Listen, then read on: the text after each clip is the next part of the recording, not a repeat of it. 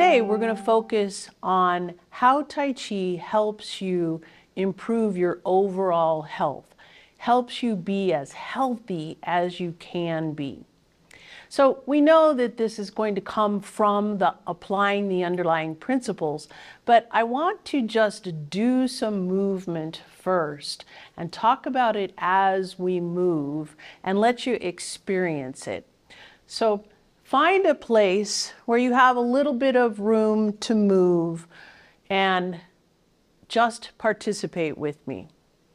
So feet about shoulder width apart, let your knees be soft, wiggle your toes just a little bit.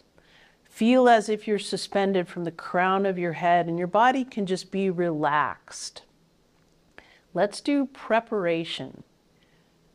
So breathing in as you come up, breathing out as you go down. Let your joints, let your body be nice and rounded. Even just in this up and down kind of motion, feel your arms opening up. Feel your joints opening up. Breathing in, nice and long and slow and deep. Breathing out. And now I want you to visualize as you're breathing, visualize that oxygen flowing to every single cell in your body.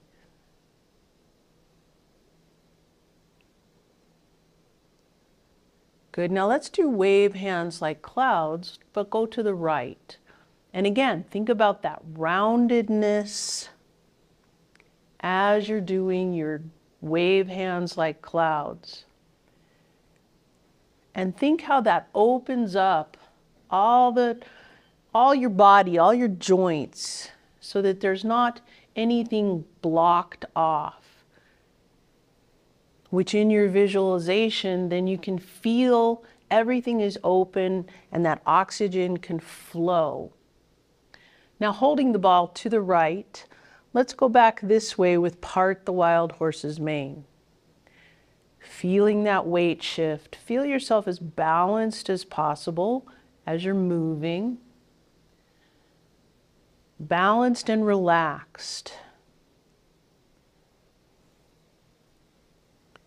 Breathing in as you gather that energy, then breathing out as you release.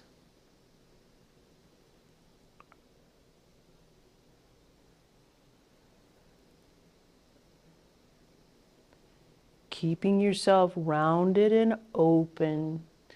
Just let this movement flow.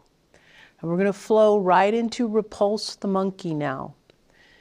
Thinking about keeping our columns intact, keeping our shoulders in harmony with our hips.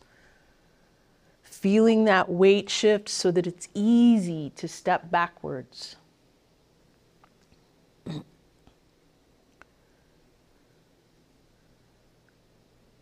Now we're holding the ball to the right and we're going to go back the same direction with Fair Lady Works the Shuttles. Breathing in, breathing out, keeping our arms rounded. Even though we're reaching up, we're not extending, we're not straightening our arms, we're not letting our shoulders come up, keep those shoulders down.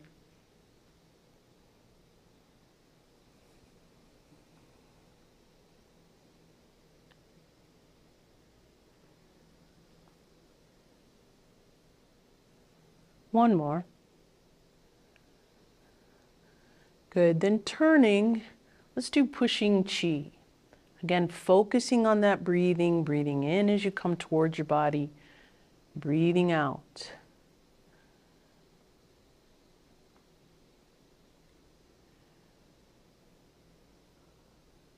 Feel yourself rooted and grounded.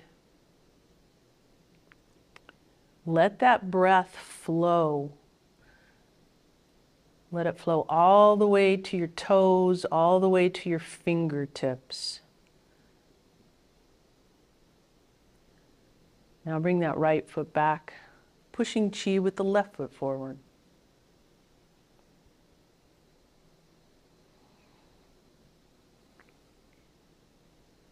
Remember, you're not straightening any of your joints. Don't push so hard that your arms are locked. Keeping those shoulders down. Keeping the movement flowing like water.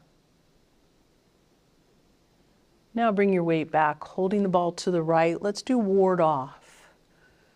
Grasp the bird's tail. Roll back. Rotate and press. Pushing chi. Bringing your weight over to the right, back to the left.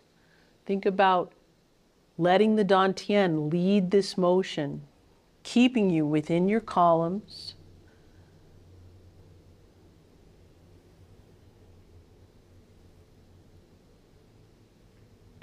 Let's do ward off again. Let's focus on the breathing. Breathing in. Then breathing out as you ward off and grasp the bird's tail. Breathe in as you roll back. Breathing out as you rotate and press. Breathing in, coming towards your body, and breathing out as you push away. And just feel the flow of that ward off, how the movements just roll one into another. Pushing chi. And now let's go back to our wave hands like clouds, going to the right. Feel that rotation, how it pulls that dantian over your base of support, keeping you balanced, letting you feel your substantial and insubstantial changes. One more step to the right. Good, then step to the left, wave hands like clouds.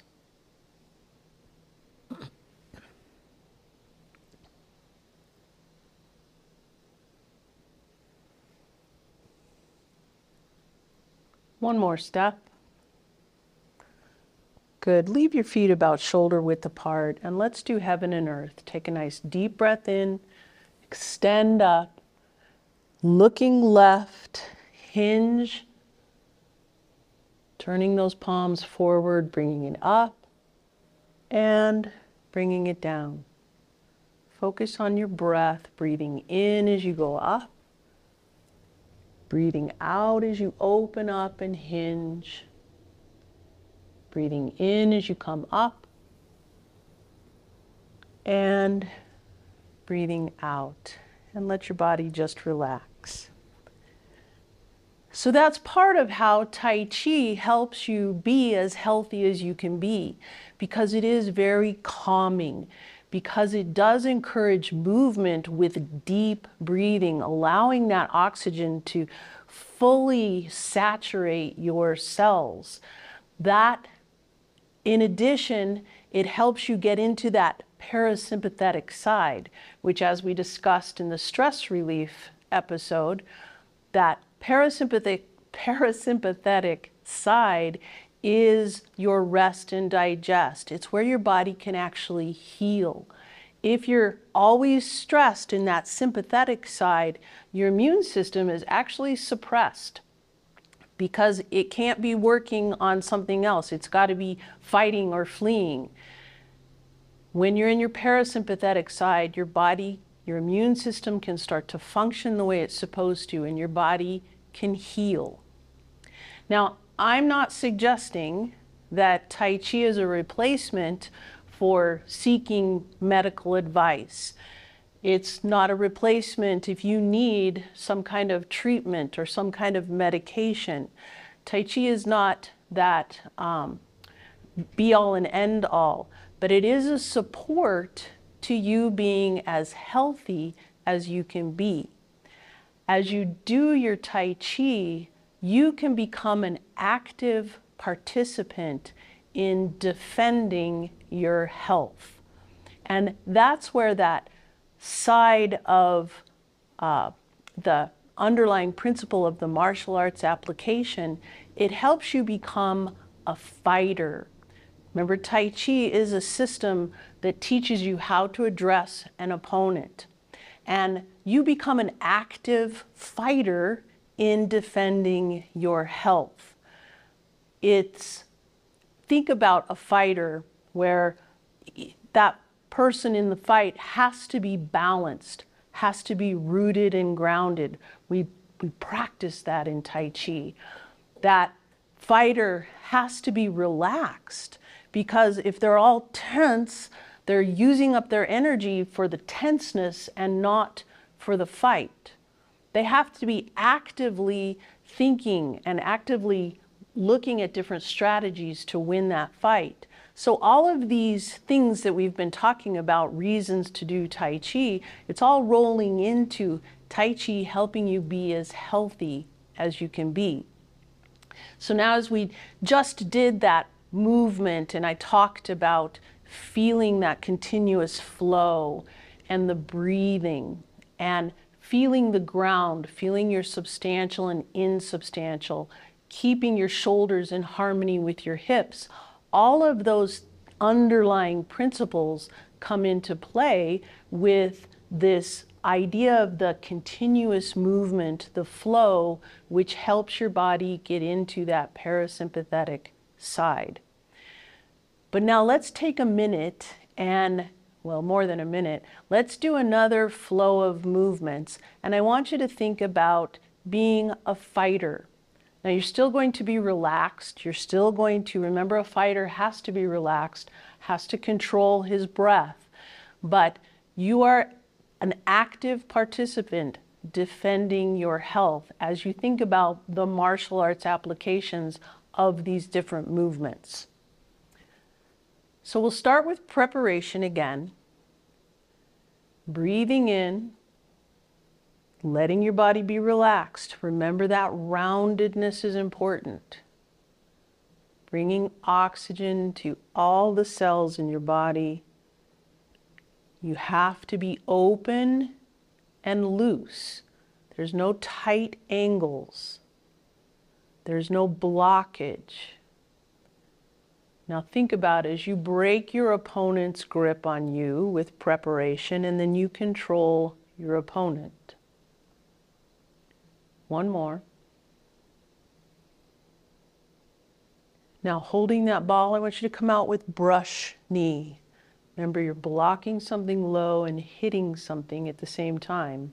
Bring it back, do brush knee on the other side. We're going to go back and forth with brush knee. Now think about how you have to remain balanced and stable, rooted and grounded, moving from the dantian so that you stay balanced against your opponent.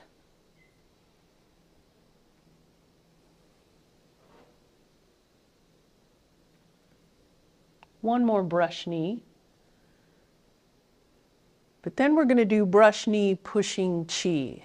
So brush knee left, and then think about pushing your opponent away. Again, you have to be rooted and grounded. You have to be stable. You're controlling your breath and using your breath to accomplish that push away. Brush knee, pushing chi.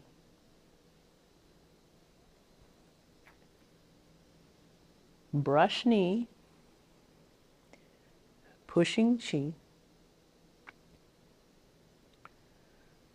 Let's do that brush knee, pushing chi again, but now we're going to add kick, smash, and box the ears at the end. So bring your weight to the right, kick, smash, and box. Think about how you have to understand where your weight is, understanding your substantial and insubstantial. Kick, smash, and box the ears now.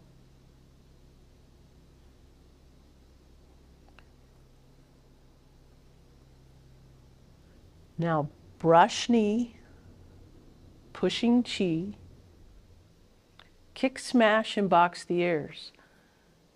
Think about kicking your opponent, bringing their shoulders and head into your knee, and then finishing them off. Let's do brush knee, pushing chi, kick smash and box the ears one more time. Kick smash and box the ears. Good, now let's just do kick smash and box the ears. And finish with pushing chi. Then do it on the other side. Kick smash and box the ears. Pushing chi. Good, let's do that one more time on each side.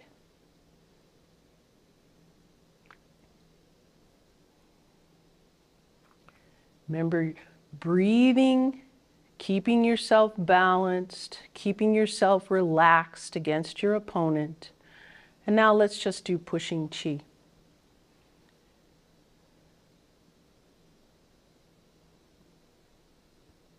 Breathing in as you come towards your body, breathing out as you push away.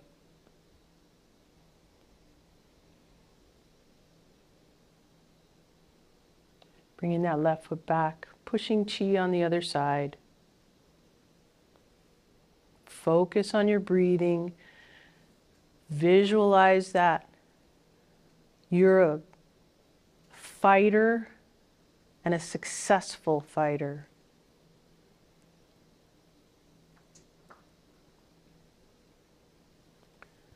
Now bringing that foot back, breathing in, pushing the mountains.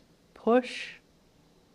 Breathing in as you gather, and then breathing out as you let the energy settle. Breathing in, pull that energy all the way up, pushing the mountains. Breathing in as you gather, breathing out as you let it settle. One more. Breathing in, breathing out, breathing in, and breathing out. So even the martial arts application as one of the underlying principles of Tai Chi can help you be as healthy as you can be, because you can visualize and you can actively think about, I am doing something to be healthy by doing my Tai Chi. I'm helping my body open up. I'm helping my body relax and move while I can breathe deeply. I don't have to be all tense and sweaty every time I exercise. It can be a soft, gentle exercise, which is actually very healthy for you. So now